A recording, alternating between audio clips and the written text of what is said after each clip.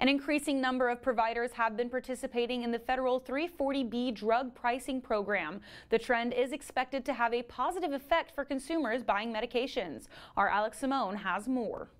Program is intended for customers who can't afford medication, like those without insurance. Kayla McClin, a registered pharmacist at Stevenson Family Pharmacy, says it can be extra important when it comes to name brand drugs. I think that's a good thing. I think that'll help, like I said, the people who can't afford certain medications. I think that's going to be a good way for them to still obtain those medications at an affordable cost.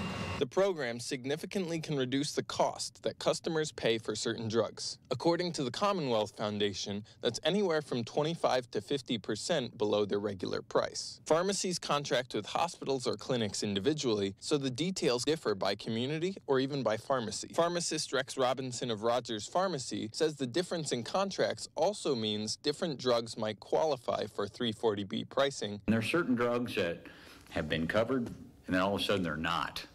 And then there's a lull period, so we have to try to find substitutes that are covered. The program has drawn scrutiny from some, and according to the Commonwealth Foundation, that includes concern from drug companies over the rate of provider sites expanding and skepticism over the level of oversight. Robinson says that despite the program's value, the likelihood of it ending in the future should be considered a real possibility. All good things could come to an end. I hope it doesn't, but I've been around a long time and nothing lasts forever, but we hope to make it stronger and more accessible, and that's... The number of provider sites in the U.S. jumped from 8,100 in 2000 to 50,000 in 2020. According to the Health Resources and Services Administration, the increased utilization led to almost $45 billion in covered outpatient drugs that were purchased in 2021. For News Press Now, I'm Alex Simone.